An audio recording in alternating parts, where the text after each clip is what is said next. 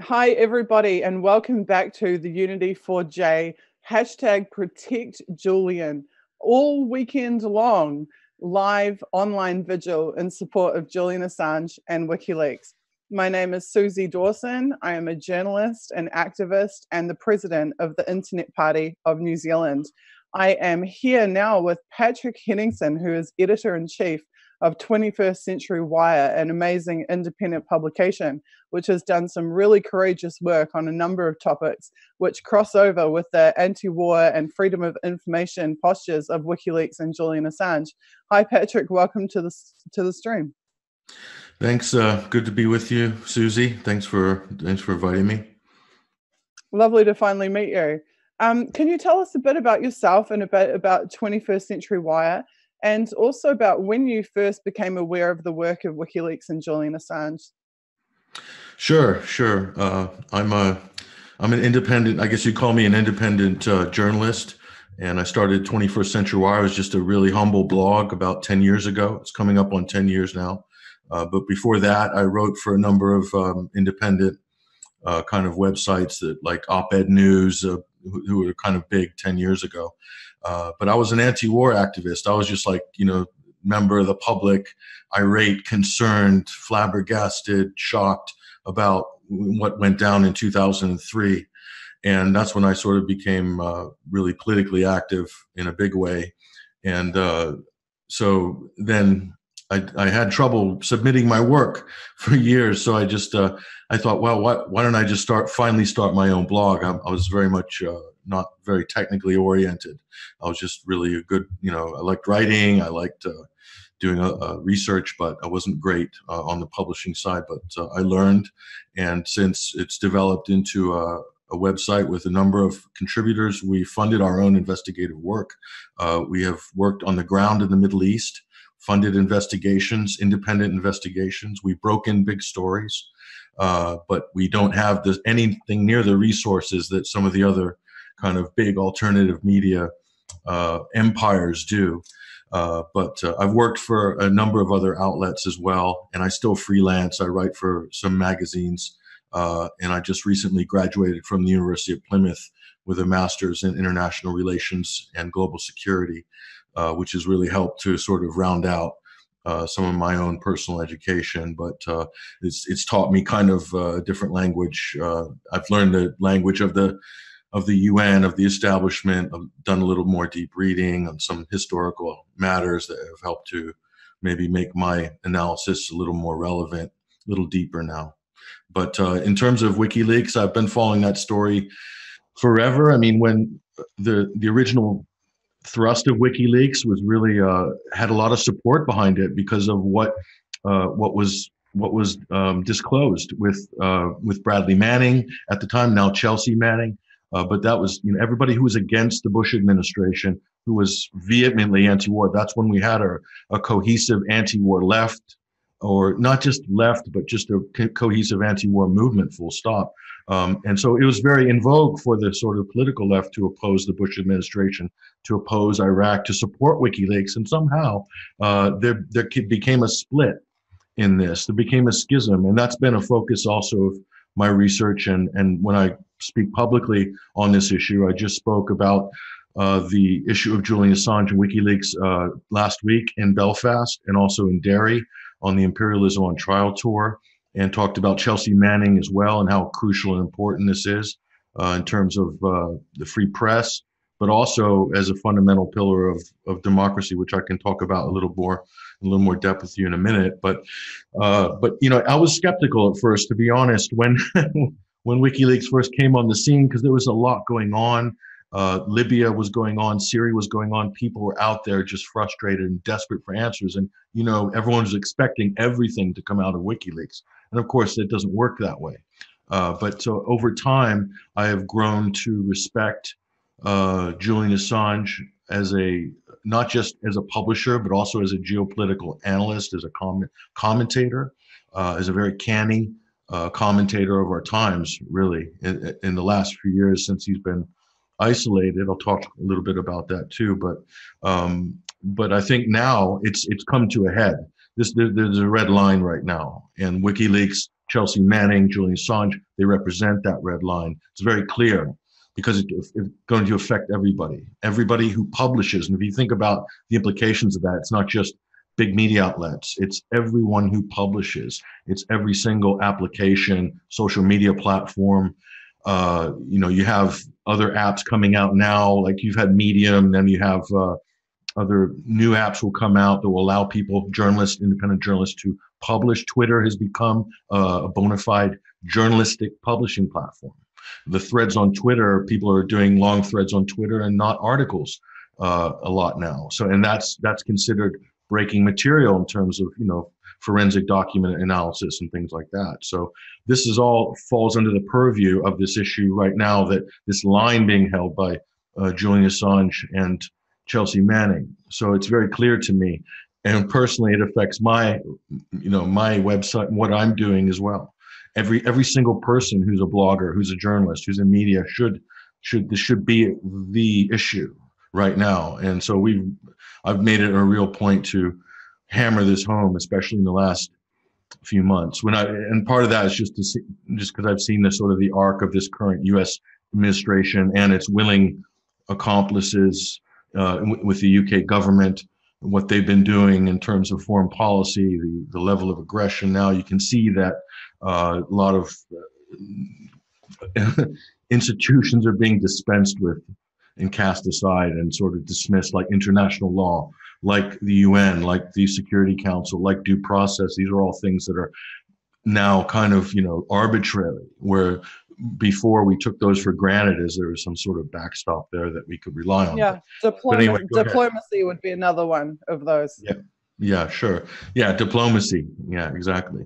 But that's just a rough kind of summary of, where I'm coming from. Well, you have echoed many of my own sentiments. I believe that WikiLeaks is like a bulwark, and I believe that they are sucking up so many resources of the intelligence agencies who are set to destroy them, that should we allow those agencies to achieve their aim, that they will overrun that bulwark and they will be coming for all of us. I have absolutely zero doubt about that.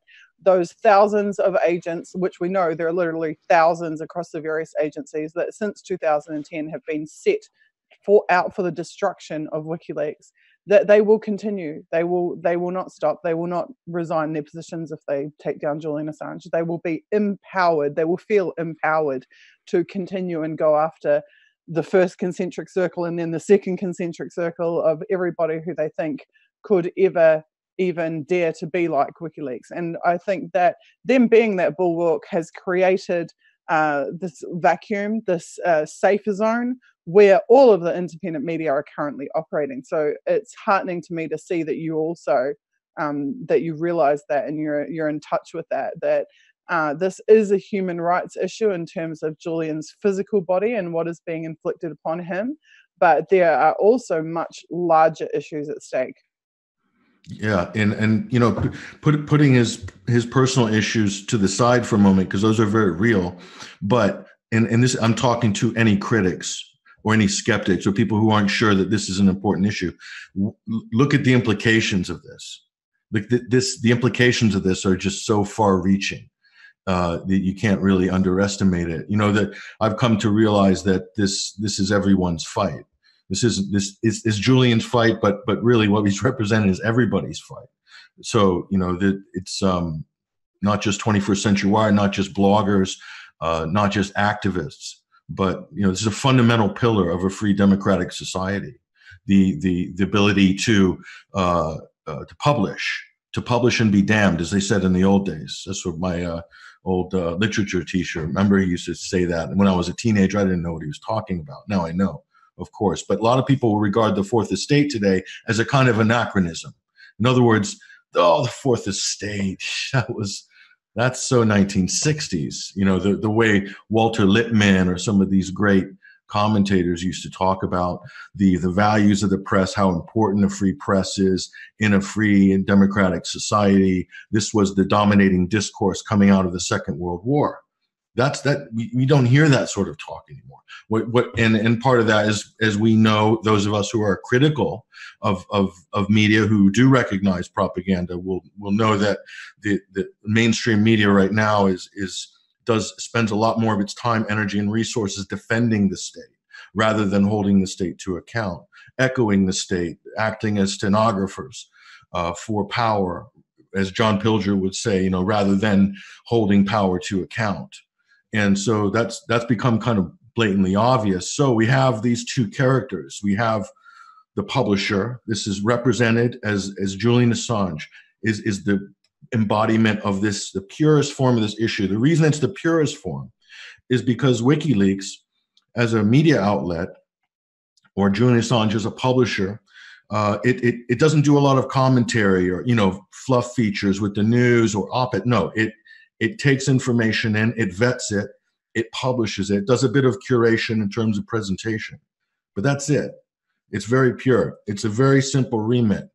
And so if you want to talk about the fourth estate, that's like WikiLeaks is just like a pure veneer, a layer of it that's just completely pure. So it's actually a great test case. It's a great test case. So that's the publisher. The source is the whistleblower, provides the data, provides the information for the publisher. That's Chelsea Manning, who's in solitary confinement again right now because the United States government wants to try to coerce Chelsea Manning to rat, essentially, on Julian Assange. I'll use that as a sort of basic term, but what they're trying to do is rebuild a bridge that's not there in terms of accusing WikiLeaks of being involved in the sort of the process of Manning leaking and so therefore equating it with a higher level of crime that would sort of take away any sort of press protections as they would stand constitutionally in the United States. This is just a sleight of hand. This is a parlor trick, legal parlor trick, lawfare trick that's being used, as well as intimidation by the U.S. government. Okay, so the story is amazing. The story is amazing. The personal story of Julian Assange is amazing because this is the Shawshank Redemption story of our generation. It should be anyway for anybody who's in the media, and it's an incredible journey. It's a tragedy. It's an amazing story at the same time. If you want to say it's like Papillon, it's the 100 Years of Solitude. It's a great story. But what's amazing about it is if Julian Assange is stuck in this room in London, and it's Plato's cave in reverse. He sees the world from inside the cave. He sees the world with more clarity than the sort of the illusion that's being lived out in the world. And that's the product of our mainstream media, of the matrix that is our propaganda machine, our government media complex. And he's brought clarity to that. So, when his time inside, I think it's given him incredible amount of focus and sharpness that became really evident last spring after the Skripal incident. Julian Assange was leading the conversation on Twitter. It was unbelievable. He was a force on Twitter, just basically showing all the hypocrisy of the UK government in terms and all the inconsistencies in the stories of the Skripal affair. Unbelievable. And so he was just gaining so much steam and attention. And it was at that time when the establishment probably, his internet access was cut off after that. But right before the Duma incident, the chemical weapons incident in Syria. So imagine if Julian Assange was being allowed a free hand on social media during that period. It would have just, the level of influence that he had as a really canny analyst was a threat to the establishment. I personally think that's why at that time he was shut down from internet access. That's my personal opinion, because I saw the way the conversation was moving online and everyone was following him and Craig Murray, but especially him. And that's a tremendous amount of power. And you can only wield that power with the knowledge and the knowledge that he has. And in terms of what he knows, in terms of the documents and the publishing that WikiLeaks has done, and sort of being able to put that together. So So And that's from being yeah, inside the systems and the documents, but particularly the systems in terms of his past, having actually been inside the systems of this architecture of control, which is primarily driven by the intelligence services, who are neck deep in things like the Skripal affair, the Duma chemical attack.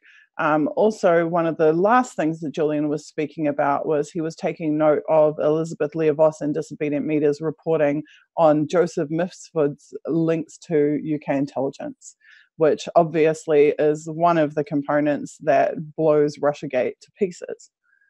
So I think that was certainly a factor as well. Yeah, that's actually coming out right now with George Papadopoulos' book, Deep State Target, and he's starting to talk more in the media now on that very point, kind of showing the whole stitch up of that side of the Russiagate story. But just imagine that one guy in a 12-foot by 12-foot room or whatever in Belgravia is basically out muscling the entire Foreign Office and State Department's propaganda apparatus with a Twitter account. I mean, that's real power, okay? And there's only a few people who can do this, and we know who they are. And people go and they do pay attention to their Twitter feeds when something big happens. And Julian Assange was really important. And it was heartbreaking that he wasn't there during some of these major events. He wasn't there to lead the conversation as a central focal point. But, so for all his critics, you can just discount the man, put the man to the side. But the legal, political, the societal implications of this, when you lose these protections, I'm talking about the protection of the press, the right to publish, the protection of the source, the legal protection, the constitutional protection to come forward with information that could save lives in some cases, could be in the public interest, no longer able to come forward. Think of the implications of this. So when you lose these rights, they're not coming back, short of a Jacobin revolution. But let's face it, that's not going to happen in the 21st century, nor would we want it to happen either. But that it's an extreme political metaphor. But that's why I'm saying these aren't. Once the state accumulates power, it's very rare in history that anybody can see short of a major. It doesn't come back.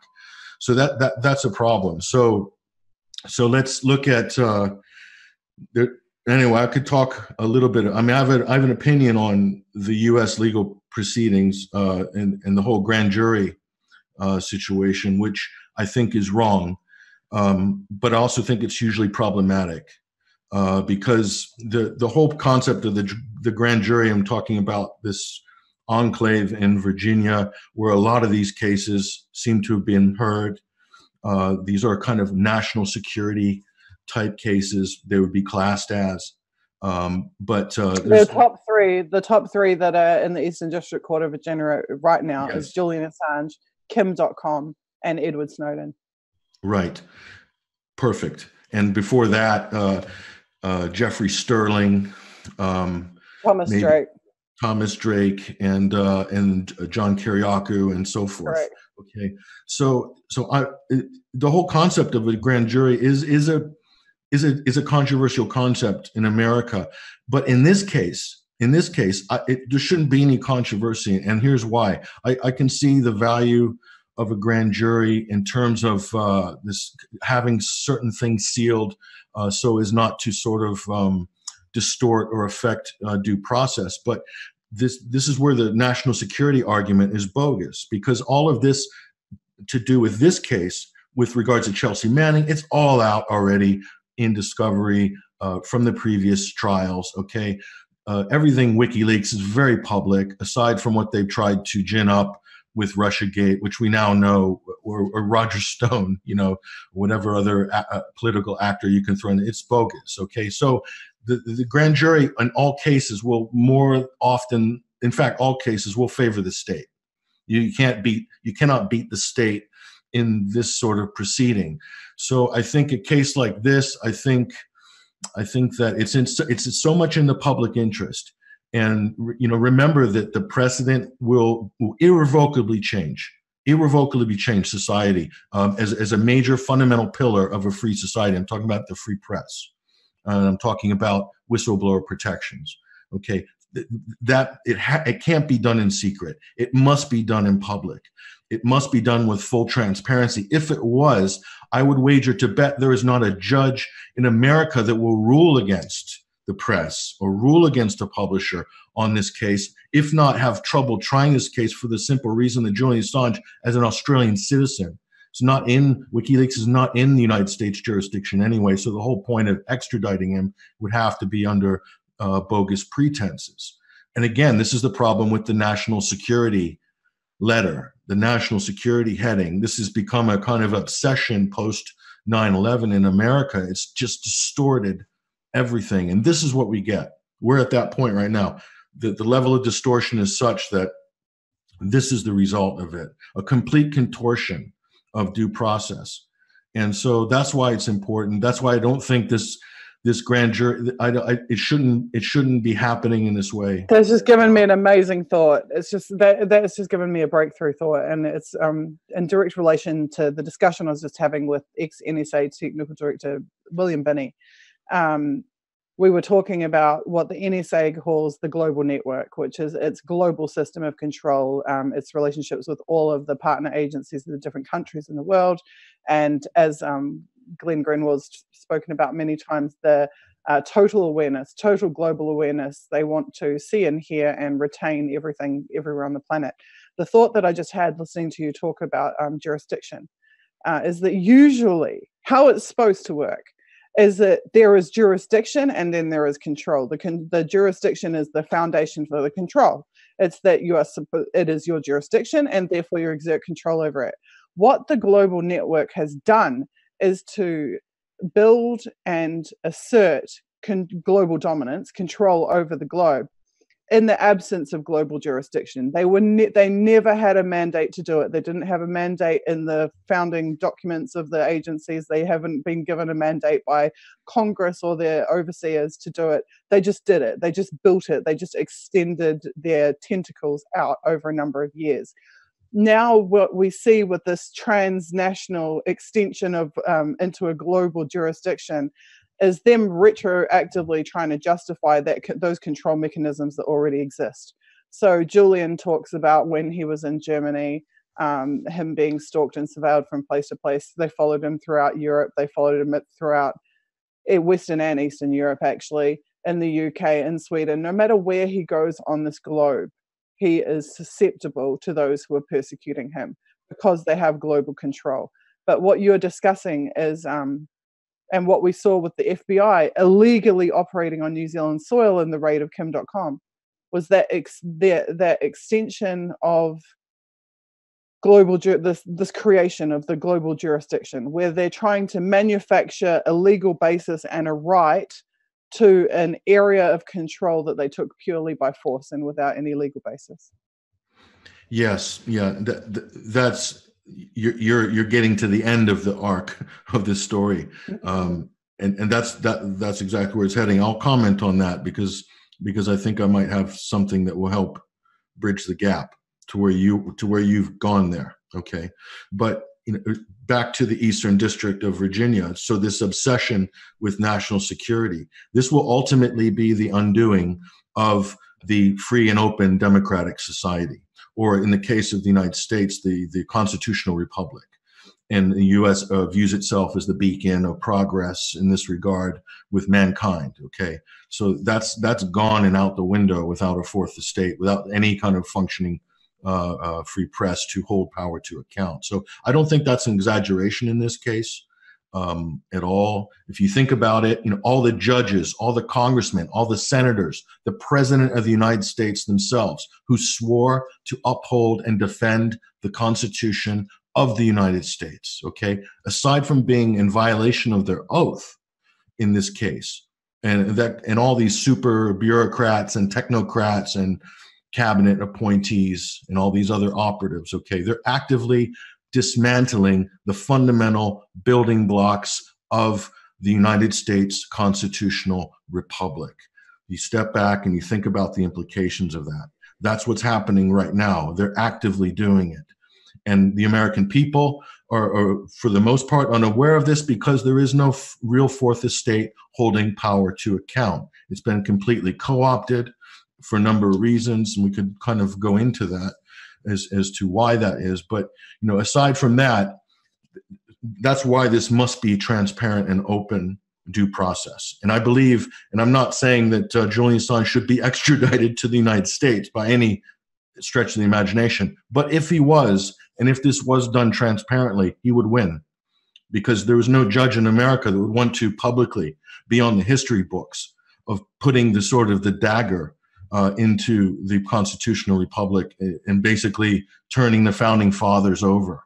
There's no judge in America that would want to do that publicly. That has to be done in secret and obfuscated with various layers of bureaucracy, okay, with the shadow state apparatuses functioning. But back to what you said is really important. You're talking about the global aspect of it, okay? This is the fact that he's an Australian national who is publishing in Europe, who's been residing in the UK, and is protected under the 1951 Refugee Asylum Convention. Geneva okay, so this is where first of all, this administration in the U.S. has eschewed international law. Full stop. Is trampling on the UN at threatening the UN, pulling funding for anybody for various reasons, withdrawing from the Human Rights Council, etc., bad-mouthing the UN, just making a mockery of the Security Council proceedings, blaming everything on Russia. Okay, the double-edged sword of technology, and this is something we have to face and to find a solution to, because if you think about it, and it comes down to jurisdiction is what you brought up, which is really important. And you're talking about, at the end of the day, you're talking about states' influence to exert power within its jurisdiction, right? In a way, that's kind of what you were referring to, right?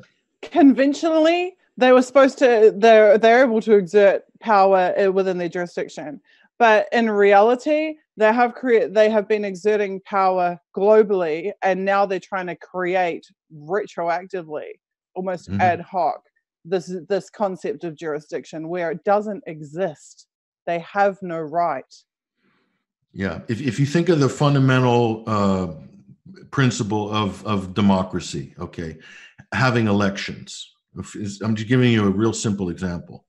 And think of how the role the media plays traditionally in elections in terms of influence, informing and influencing the public. Now, imagine this, okay?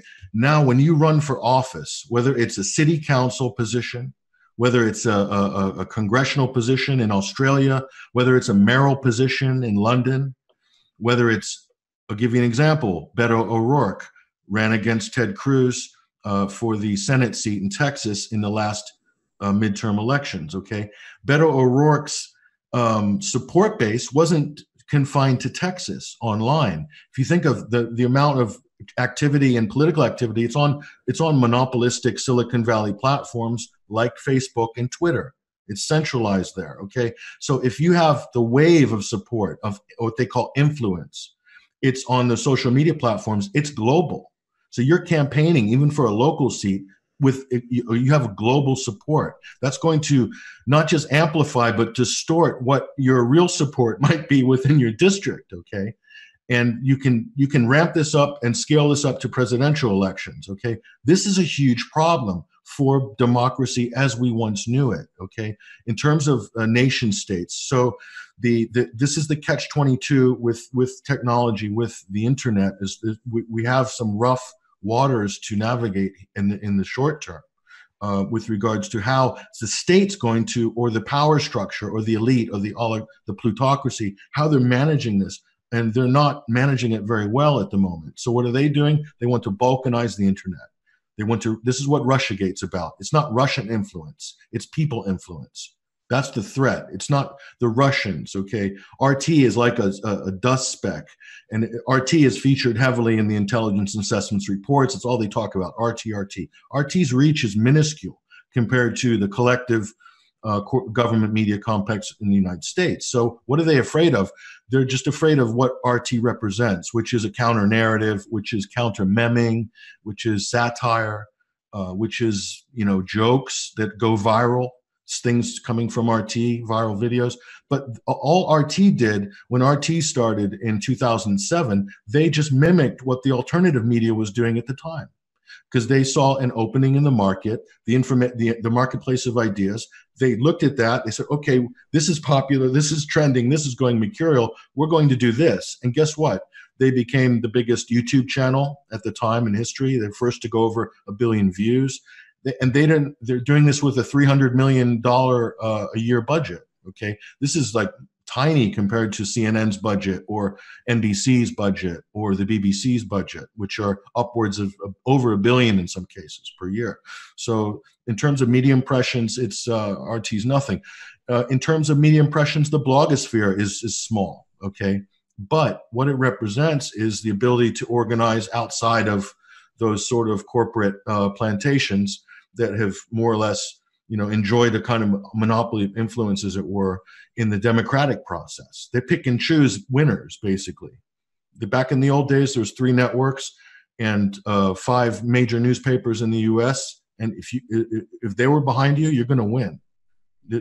Ross Perot, some of these third-party challengers over the years, they had no chance. Okay, if they came today, they might have a better chance. Or an insurgent within a party has a better chance today than they did before. This is a huge problem. And you can be embarrassed globally now as well. You can have a great career and something breaks. A New Zealand journalist could break a story about Joe Biden that could destroy Joe Biden's campaign once it cascades across Twitter. We're living in a totally different world now. So in terms of controlling the narrative, it's very difficult. It's very problematic. And I see the establishments lashing out now in an authoritarian way, wanting to balkanize regional internets, using Russia as a pretext for that, or China, or whatever, terrorism. That's what I see happening now. To deal with the very problem which you brought up at the beginning of this part of our conversation, I think the two are linked, basically. Absolutely. And when you're talking about those media budgets, WikiLeaks in its best year made $1 million, and WikiLeaks controlled a global conversation. And WikiLeaks drove the direction of major media in multiple continents simultaneously. And I've seen it in my own life. I was actually laughing before when you were talking about Julian's ability with a single tweet to blow an information bomb under a narrative, under a fixed narrative. I saw it myself, because in New Zealand I was taking on the Minister of Police, the Minister of Justice, the Prime Minister, and the Prime Minister's office, and I was blacked out by media. I had the security services after me. My work was suppressed in every imaginable way, and Julian and WikiLeaks would go and take my link to my completely suppressed work and tweet it to then 3.2 million people on Twitter, now over 5 million, and instantly it would blow the lid on it. Instantly, every journalist and member of the media in New Zealand was forced to pay attention to that. And it completely changed the way that things unfolded. And that was the power of WikiLeaks for us. I mean, I understand they have so much influence and power in so many different ways, but that they could take one at-risk independent journalist who has no resources or ability, but ability to crack those stories nationally the way they needed to be done. And one tweet from WikiLeaks was enough to do it, and they would just do it year in and year out, just another stick on the donkey's back, another stick on the donkey's back. And it was just an amazing experience for me to go from being completely blacked out and suppressed to everyone knows it and no one can hide it. And that's just amazing. And WikiLeaks has done that with Caitlin Johnson's work, with Elizabeth Leovos's work, where there's a whole host of independent journalists over the years, even during the Chelsea Manning coverage with Alexa O'Brien. WikiLeaks and Julian have always picked the cream of the crop of independent journalists and raised them up, raised their profiles up, and showcased their work in a way that we could never have hoped in our wildest dreams would happen. Yeah, I wish they'd do that for 21st Century Wire one of these days. I think they have sent. I'm pretty sure they did. I think they've tweeted one of your articles before. I'm not sure how much went. We could use a boost because I've been attacked by the Huffington Post, my colleague Vanessa Beeley, by the Times, the Sun, the BBC, Voice of America, CNN, all running various types of hit pieces on our work because of what we've reported in Syria. But yeah, so we can use a little bit of a boost. But anyway, back to what you're saying, okay? That WikiLeaks doesn't even need to publish what you've done. They just need to retweet it. And it's going to go viral based on their credibility, okay? Because they've built up a 10-year perfect record that's, you know, in terms of accuracy. So this is also a credibility war, okay? And right now they're targeting WikiLeaks and Julian Assange's credibility. And I'll bet you if he gets, I hope it doesn't happen, but if they do render him, the U.S. press will probably go into overdrive in terms of hysterical defamation attacks against Julian Assange. And I will not. There is a possibility that they might just disappear him. Because I've heard a lot of talk about people, when he gets prosecuted, when he gets to testify, there is no guarantee whatsoever that they'll ever let him anywhere near a courtroom or a judge. There is every possibility that having already secretly designated him an information terrorist 9 years ago, that they will simply disappear him. And between the NDAA, which already authorizes that on US citizens, the idea that him not as a US citizen would be treated any better, I don't see it, quite frankly. He was on a Pentagon manhunt list from August 2010 that he was never taken off of. He has had FBI teams, Pentagon teams, DHS teams, CIA teams, and that's just the American side of the equation, after him. He has still been publishing to this day. He's managed to still publish to this day, despite those, resources beyond, I'd say, hundreds of millions of dollars. It's arguable that maybe it's topped $1 billion. What has been spent just trying to get their hands on him. The idea that they are just going to fly him back and put him in the county jail and send him off to trial with a judge in a courtroom it's not going to happen that way. They will torture the shit out of him. They will want the codes to the insurance files. They will want to know everything that there is to know about the inner workings of WikiLeaks, how he was able to do what he does. They will pick his brain clean, and then they will try to silence him. And they will try to silence him permanently. And that's one of the reasons that there's the whole QAnon thing. One of the narratives is, it's all part of the plan. We'll just bring him back and he'll go to court and testify, and then Hillary Clinton will go to jail and Julian Assange will be set free. Bullshit. Come on, let's be real. There's no way that after 9 years of trying to get their hands on him that's what's going to happen. And we have to fight against that because, we're talking about global jurisdiction, global control, what was done to Kim, what was done to Snowden with them downing a presidential jet here in Europe, trying to get their hands on him, what's done with Julian in terms of him being stalked all over Europe and set up and framed and now in the embassy for however many years. These people, the intelligence agencies that persecute Julian, the governments that persecute Julian, they are the ultimate globalists. They want a system, they want to enhance their system of global control, and they have spent many years establishing that system, and they'll do everything that they can to protect it. And they see WikiLeaks as a key threat to that system of global control because WikiLeaks has proven that they are able to slice straight through all of these mechanisms of censorship and everything else that have been established. You said that's my two. When their budget, what'd you say? They're like $1 million a year was their budget, and the impact they've had. So why is that? That's a question. Or an independent media blogger, WikiLeaks, whoever, because it costs a fortune to push what uphill. The truth costs so little to go viral and to emerge because people recognize the truth. The people recognize good journalists, many of who you've mentioned as well, and many who we know, some of them in the mainstream. There's a few left, okay? There's a few, they're like rare rare species, rare dinosaur, endangered species. We know what that sounds like. It doesn't cost a lot for that to get passed around and spread.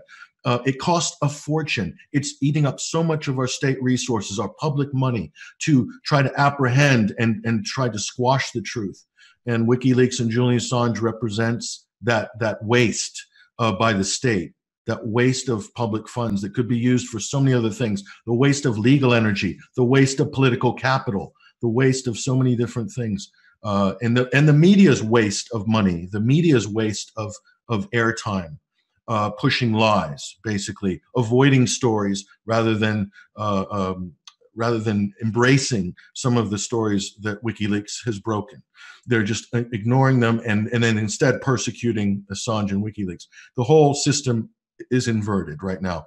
We're at the most critical stage, I would say, is we've ever been in Western society in terms of where we're at with what we, our free world, our, Western democracy, rules-based international order, blah, blah, blah.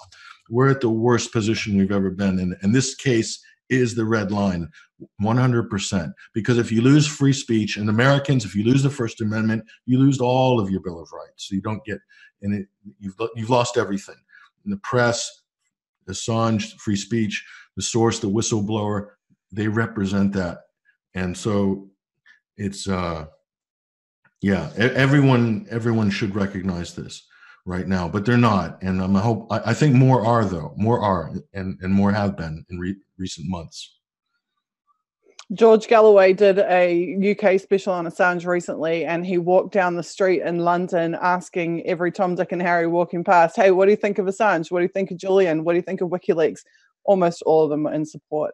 So I think that even we as activists can easily be led to believe that because these relentless smears are coming out of the big publications that, less people support Julian and WikiLeaks than actually do. But in reality, the man on the street seems to be a bit more resilient and a bit more savvy than we might give them credit for, I think. But thank you so much for being here and for advocating. Your words have been really important. This has been a dynamite conversation, actually, and I'd love to continue it at another time.